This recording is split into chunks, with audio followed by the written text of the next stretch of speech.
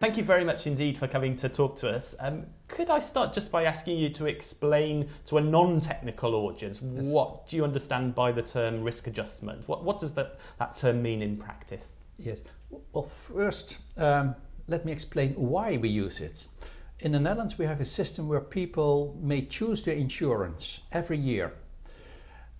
And the government requires the insurance companies to ask a flat rate premium to each person, whether it's a young person, healthy, or an elderly person, or chronically ill. And we know from actuarial sciences that the expected, predicted expenditures have a substantial range, and that can vary from 400 for the young, healthy ones to 40,000 or more for the elderly. Well, that's why we use risk-adjusted compensations to the insurers.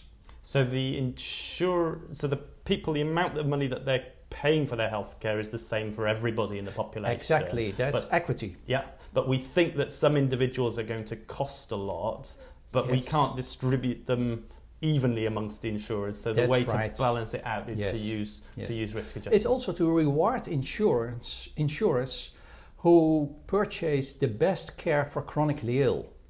If they would not get a high compensation for chronically ill people, they would go bankrupt, or they had to ask an extreme high premium which people could not afford. So it is to protect insurers against high risks and to reward them for attracting chronically ill patients. And it's also to prevent that insurers start risk selection or cream skimming. So by risk selection and cream skimming, do you want to explain what those terms mean to the audience? Let's assume the risk-adjusted compensations that insurers now receive would only be based on age and gender, but not on health status. Then insurers know exactly who within each age gender group are the 10-20% chronically ill people who had high cost in the past and will have it in the future, and who are the 80% healthy ones who have below average cost within that age gender group. And then, of course, if they receive the same compensation, they will try to attract as much of the healthy ones and to get out of not to attract the chronically ill.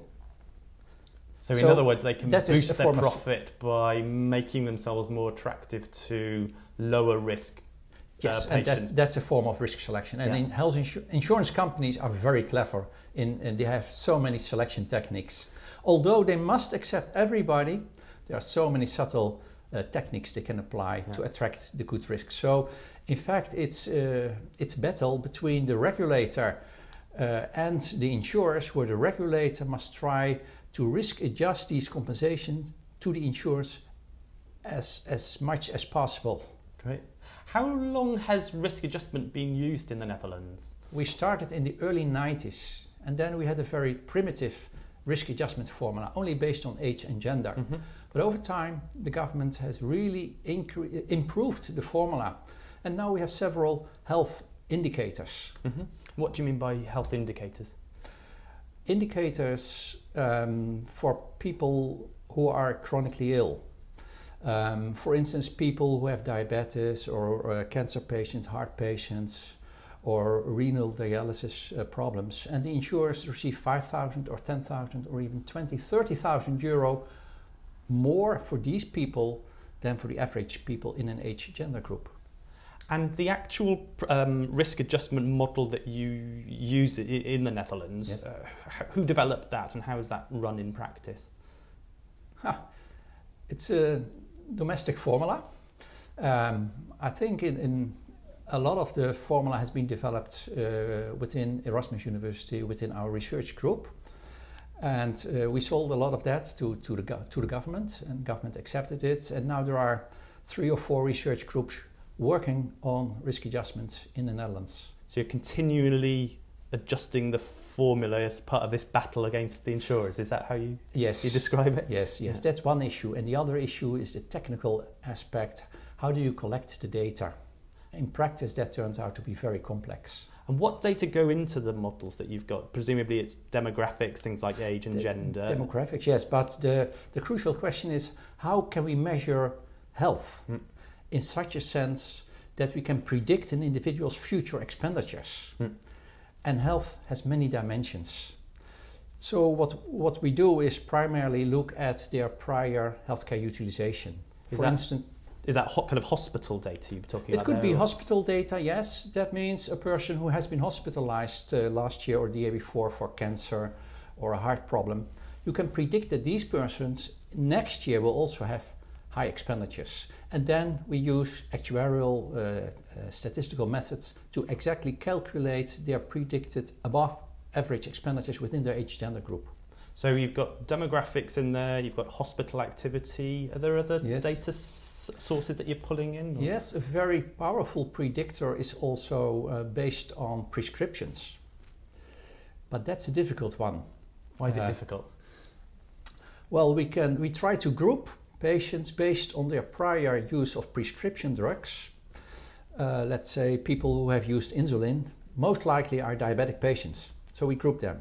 And then we can calculate what are the above average future expenditures for diabetic patients within their age gender group.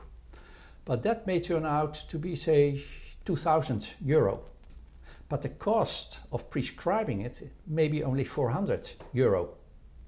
So there might be a perverse incentives for the doctors or the insurers just to prescribe it. It costs $4,000 and the reward next year is $2,000. So this is another example of gaming and that sort of problem, and we have to deal with that. How do you deal with that problem? Well, in the end, by excluding 90% of all the prescriptions, not using them, because for these reasons and many other reasons, we cannot use them. Another problem is that certain drugs are not unique for a certain disease. So it could be a very cheap disease or very expensive. Yeah. Well, we cannot use that drug. So but in the end, we created what we called a pharmacy-related cost group, which is very predictive. And what kind of medicines are, you said there's about 10% of medicines actually make it into that. What kind of things would they be? I cannot give you exact, but the insulin is a very standard answer, yes. Yeah. And another predictor that the Dutch government is going to use in 2012 is multiple year high cost in the past. From research we found that there are many patients who are not compensated because of these pharmacy-based cost group or the diagnostic cost group. A problem group is people with a rare disease, and there are thousands of rare diseases. So it's hard to apply the law of the large numbers to small groups. But what these rare diseases have in common, that in the past they had high expenditures. So now we look at those patients, insureds, who in the last 3 years were in the top 10% of the expenditure distribution, after adjusting for the other risk adjusters. And we calculate what are the predicted additional expenses for them next year. And that's what the Dutch government is going to implement. So it's a constant fight to improve the formula and to prevent insurers from selection. And so how many years worth of data have you got to analyse? You said you're looking at past year. Well, that's the development of the last year, and that is the illustration of the practical problems you have with risk adjustment. It's a hell of a job to get the right data for 1 year, but 1 year is not enough because you need to make predictors. So at least you have to have prior data and the year of prediction. But if you look at multiple data, you need to have this, you must follow a patient. The same individual. And that's quite, well, maybe unique, but in the Netherlands, because each insured has a unique number. Yeah. And if you switch insurer, we can still follow that insured. So it's a bit like the NHS number that we have in England. Okay, yes. Yeah. So it's we are building up a longitudinal database of all the 16 million people in the Netherlands. Yeah.